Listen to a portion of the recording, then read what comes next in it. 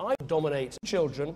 I would never want country. It's infectious. Balls are broken. Their enormous size. Nothing else matters. Their second-rate spreading disaster. I waste wives in terrorist training camps. This is complicated. I cannot change this fantasy land of druggies. I abolished addiction. The House of Lords, its job seekers, soldiers, and druggies that are wicked when we want to. They never pickle. The police, we love Labour and Gordon Brown. We waste magnificent soldiers fighting an enormous size, crazy, desperate, relentless mess.